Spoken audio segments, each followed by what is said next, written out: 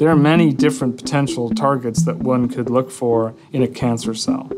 The question is, which ones are fundamental to that cell, and do you really understand how they're working?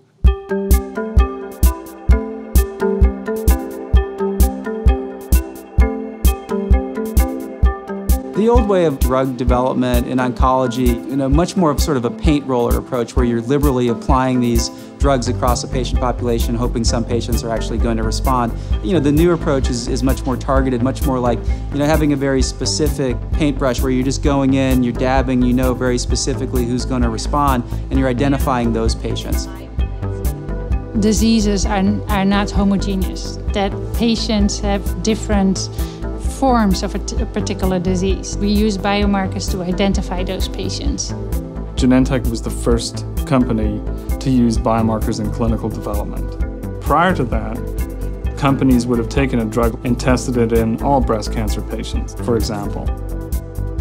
Everybody in the industry was profoundly affected by that kind of story, that you could actually do this in a selected patient population.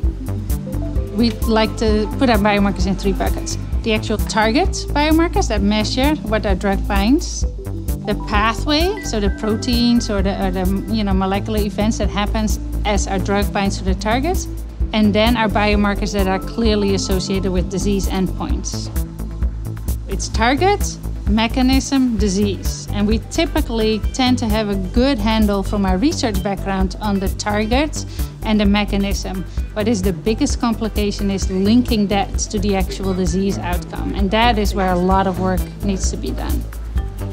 I think biomarkers really are changing modern medicine by really making clinical oncology in particular much more science-driven and science-focused, much more based on what is the underlying biology, the science of that patient's cancer, and then trying to translate that to clinical benefit rather than just hoping that a patient's going to respond to a chemotherapy without any real mechanistic basis for that hope.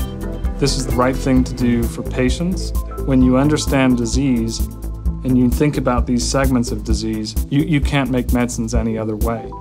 If you understand the drivers of a subset of cancers, you can't treat all of the breast cancers the same as these cancers.